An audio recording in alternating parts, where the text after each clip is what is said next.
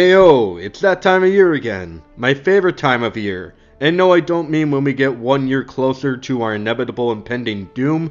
I mean it's time to count down my favorite movies of 2023. 2023 I thought was a fantastic year for movies. It started off a little rocky, but by the end we were getting so many bangers, I kept losing count. So much so that this list was actually very hard to make, like I say pretty much every year, because there were just so many great ones. And as always, this list is subjective. I probably don't have your favorite movie on my list, and you are wasting your life if you start to get mad at me for having opinions. If you don't like my list, make your own list. It's not that difficult. Okay, here are some honorable mentions. Please don't kill me.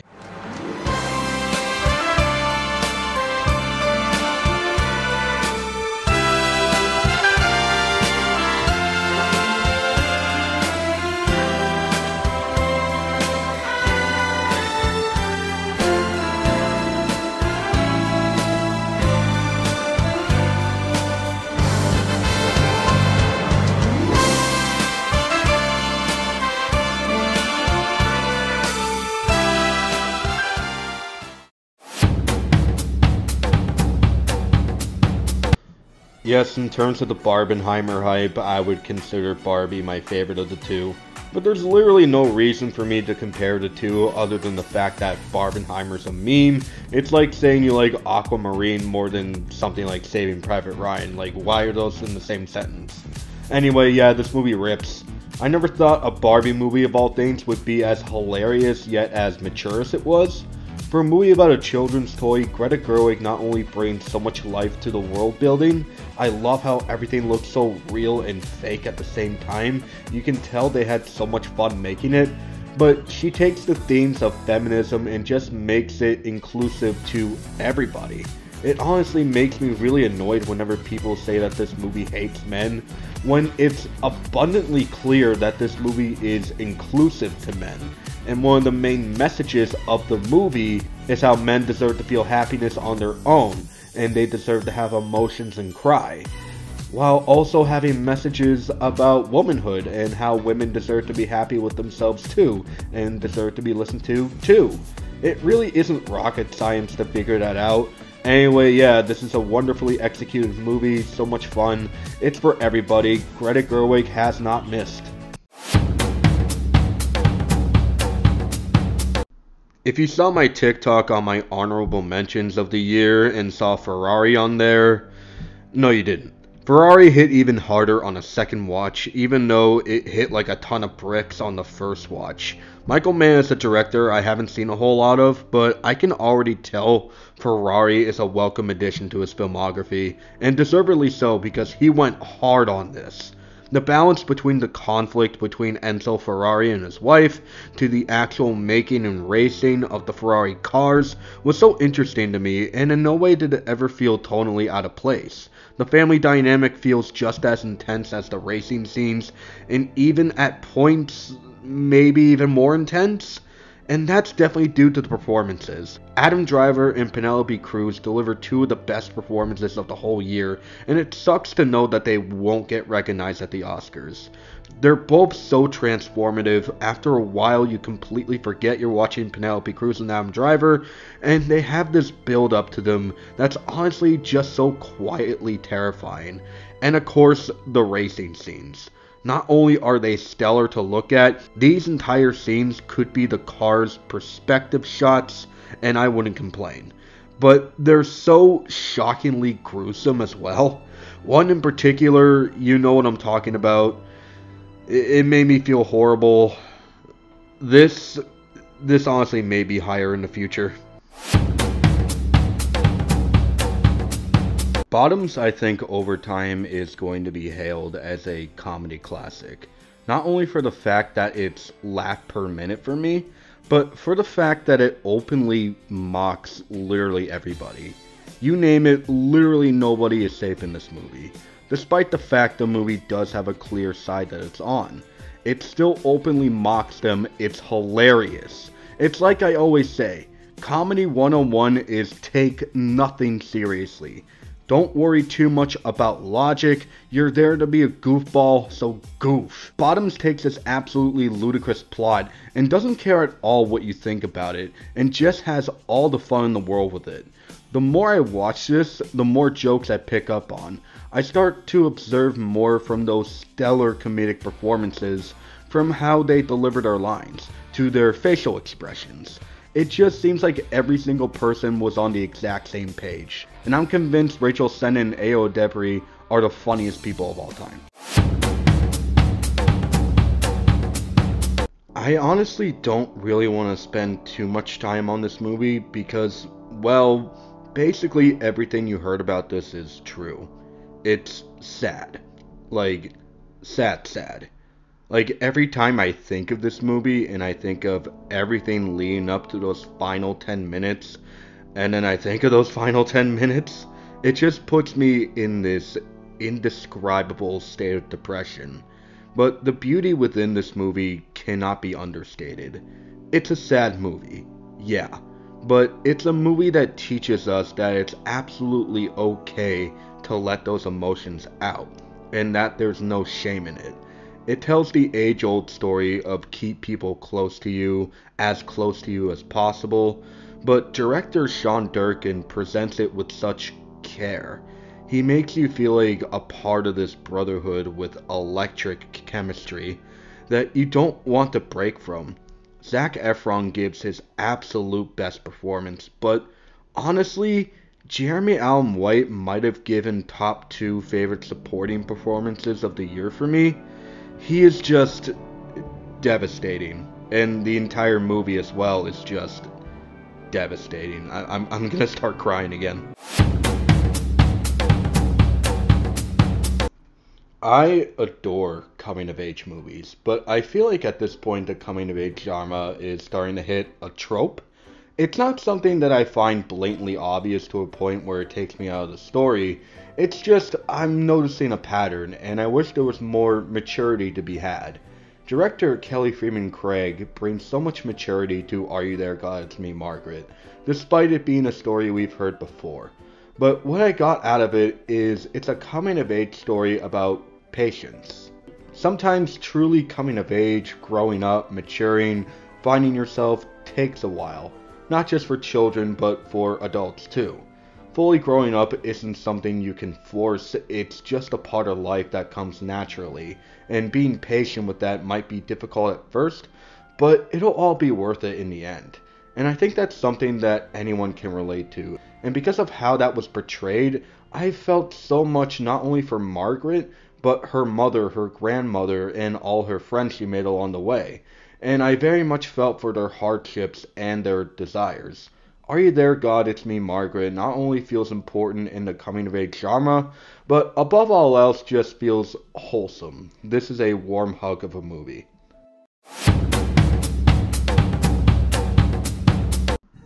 The exact opposite of a warm hug movie. I can't believe Scorsese is in his 80s and still making movies like this. Movies that are 3.5 hours long, that not only zoom by, not only making every single second count, there isn't an ounce of fat here, but every single minute is an emotional punch in the gut. This is a movie that truly showcases evil with an exclamation point, and shows in explicit detail what the Osage people went through and how the people committing the acts had zero empathy. Throughout this whole thing, Martin Scorsese tricks you into thinking there might be a modicum of hope lurking within this movie, but then just hits us with the cold, sad reality of what ended up happening.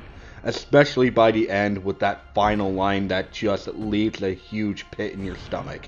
As you can guess, this is a grueling watch, but it fully realizes that it needs to be, and this is a story that absolutely needed to be told, and Lily Gladstone is still my pick to win Best Actress. People have laughed at me for saying Wes Anderson is my favorite director, and I can understand the criticism that he gets, but I always follow it up with there's quite literally no one who directs movies like he does. And if they are, they aren't doing it as well as he does. I think where Asteroid City differs from Wes Anderson's other movies is that he makes the setting the main character here. The city all throughout this movie is given so much depth and character, and they're still given the proper Wes Anderson treatment. This movie even feels very meta at points, which I thought was such a breath of fresh air if I'm being honest. For example, one of the earliest jokes is just a sign that says, "Ramp closed indefinitely," and it's a ramp that's not even finished, not even condemned. There's also a Roadrunner bird that pops in and out of the movie and even goes meep meep. Asteroid City is a lot quieter and surface level than a lot of Wes's films. In fact, I think this might even be his most quiet, but within that calming nature, it's very easy to tell that Wes very clearly has a lot to say about life and existentialism, which is obviously nothing we haven't heard before, but the way Wes goes about it feels very thought-provoking and emotional. It's very clear that a lot of thought and carefulness went into delivering those messages. That "you can't wake up if you don't fall asleep" line is a line that honestly means a lot to me, as I see it as you can't truly find yourself unless you've given yourself the time to truly relax and process. And honestly, I think that's quite beautiful, and to me, it's a testament to why Wes continues to be great. Godzilla Minus One is one of those movies that had absolutely no right to be as good as it was.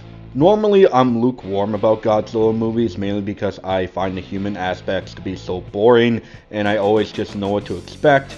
Godzilla Minus One plays out like a horror movie though, as it should. It goes completely unhinged and absolutely destroys every single thing in the process, and you see all the damage, in gruesome, depressing detail. But what I really wasn't expecting was for this movie to be all about survivor's guilt. And holy fuck is it emotionally effective. The human characters in this movie are so interesting as they are tragic. I absolutely loved following them, and watching the main character go to hell most of the movie was so heartbreaking, but it leaves so much room for the ending to be completely emotionally satisfying, and it was. In short, I think this is one of the best franchise movies probably ever. It's a movie where characters come first and they make sure that they're properly developed, and they make sure to make Godzilla absolutely terrifying. I loved it. Blackberry. Dude, Blackberry is already a lot, but I also feel like I want more of it. With all these corporate biopics you've been getting lately, Blackberry weirdly feels like a parody of them, while also feeling like it's not far off with how these corporate businesses actually act. And that's exactly the reason why Matt Johnson's script here is so sharp. It's easily the most entertaining movie of the whole year. We all know the outcome of the BlackBerry phone. It failed. We have iPhones now. No one has Blackberries anymore. But Matt Johnson just goes so hard with this movie that the intensity just never breaks despite knowing what happens. This is a movie that just keeps going and never shows any signs of stopping, with every single person just being on the exact same page. Jay Baruchel gives his best performance. The way he's just able to switch tones with his character and just making it seamless is just amazing to me. But Glenn Howerton may have given my favorite performance of the whole year. He's so fierce, he's so funny, he's kind of terrifying, he's from Waterloo, where the vampires hang out! He's just the perfect person for a movie like this, and every second he's on screen, he eats everything up like it's easy. I don't know, man. I really love this movie. I'm gonna watch it so many more fucking times. The Holdovers is the answer to the question of why don't they make them like they used to. With The Holdovers, they quite literally made a movie from the 1970s. Not only with showing the rating of the film at the beginning, not only with just the use of the film grain, not only with the use of the 1970s folk music soundtrack, but with the use of its locations.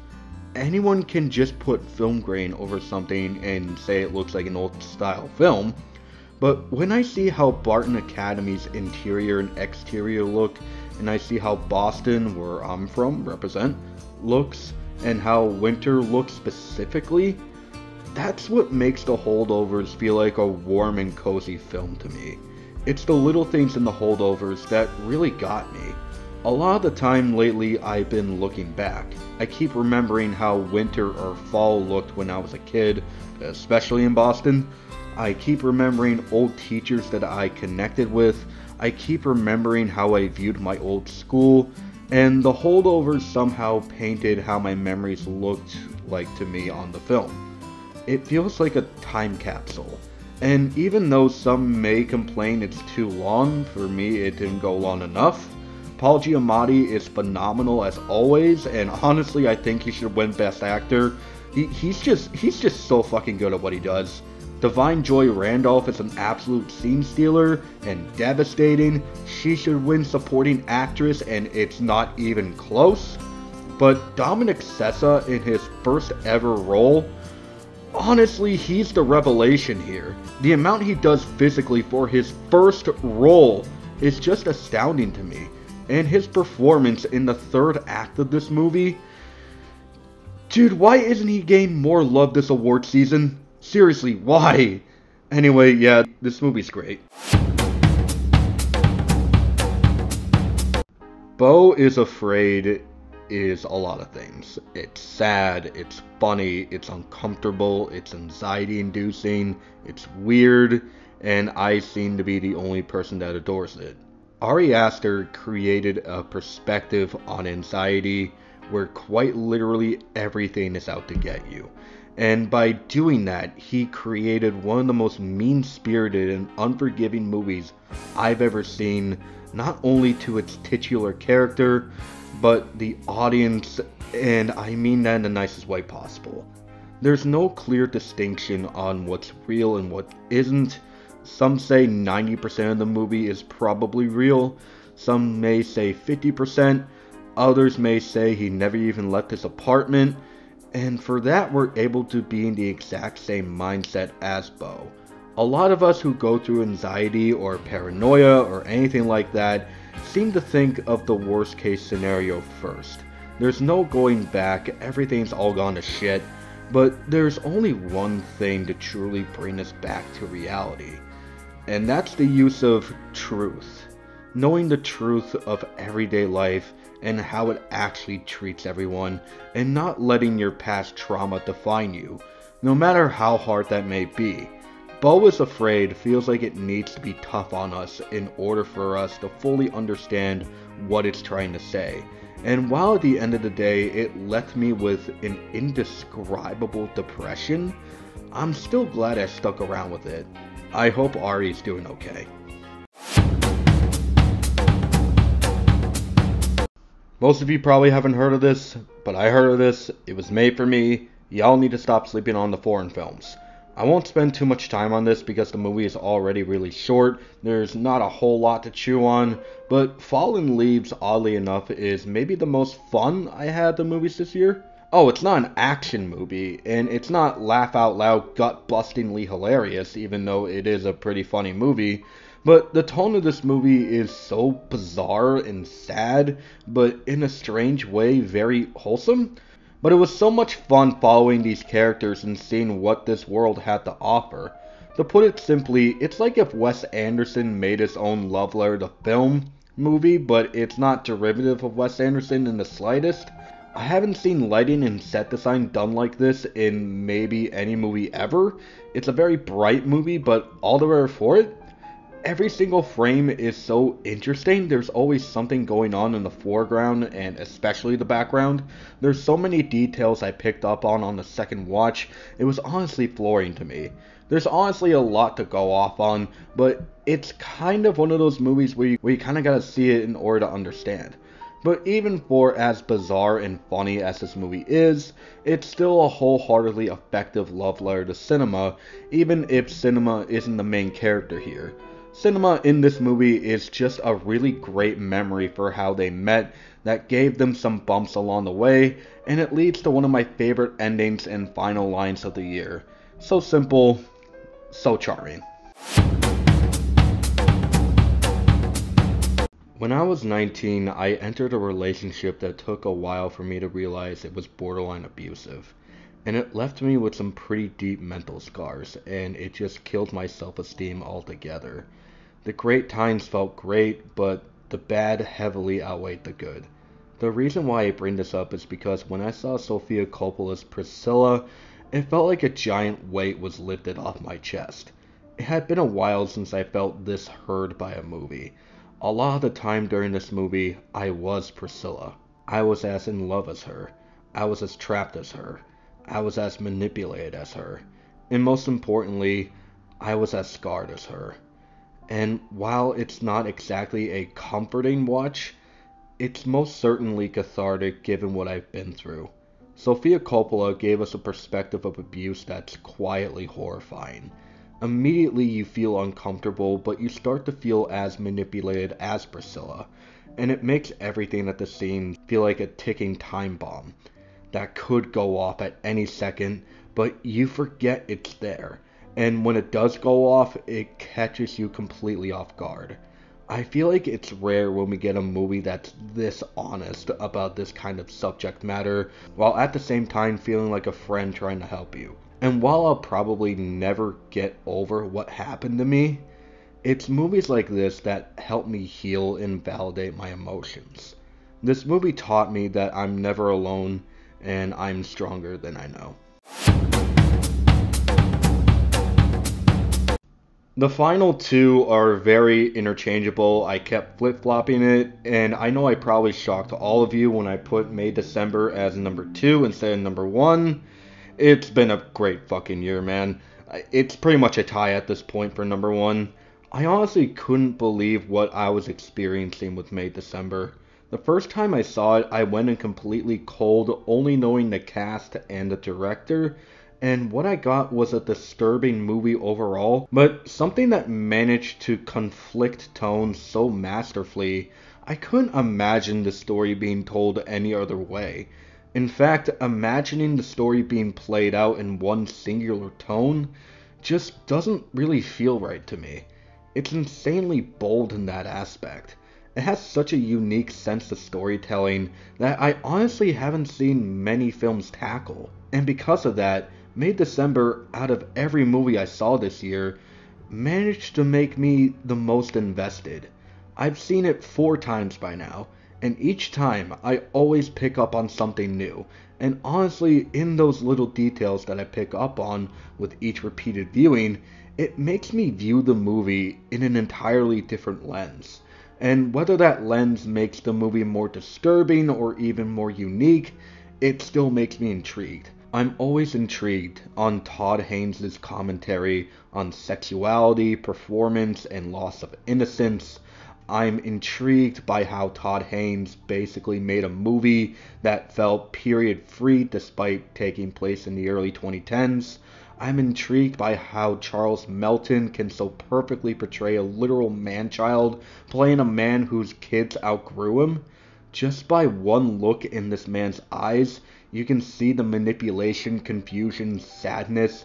It's like he's 35 and 12 at the same time. It's incredible. I'm intrigued by how this movie handles comic relief, keeping it tonally consistent but having it be so jarring, overly dramatic, but so clear on what it is you just can't help but to laugh. May December is a movie that I feel we don't get a lot of anymore. It's a movie that above all else feels daring. It's a movie that calls out not only us, the audience, but people in the film industry as well.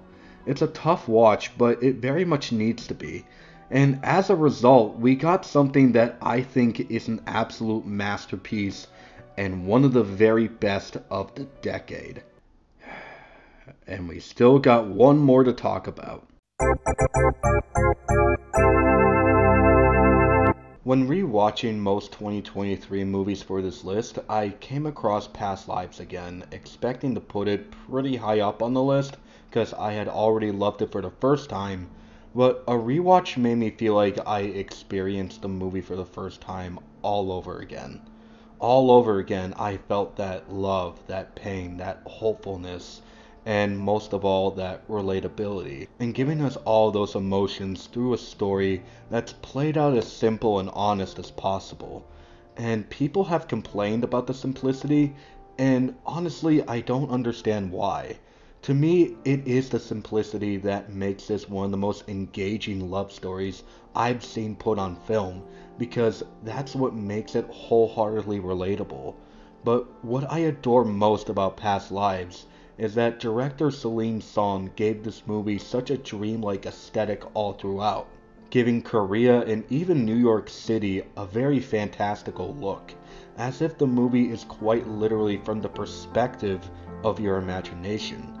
It's from the perspective of those what ifs, and even though it gives the film such a beautiful lens, you still get a sense of what's going to come in reality, and it just gets devastating. But it's a necessary kind of devastation, telling us that sometimes, no matter how happy the past may have been, there are things that are just not meant to work out, and that's okay. You'll still have those happy memories for the rest of your life, and you'll still be able to find happiness in the real world as well. But that doesn't mean that your what ifs and memories are invalid. It's realistic, it's devastating, it's hopeful, it's comforting. But most of all, Past Lives is understanding. Past Lives, as cheesy as this is gonna sound, plays out more like a support system than it does a movie. It's something that exists to give you comfort and give you hope, especially during times of being brokenhearted. It's always important to cherish those happy memories that you have and keep them alive, and for that, not only do I think Past Lives is a masterpiece, but one of the best movies of the past few years.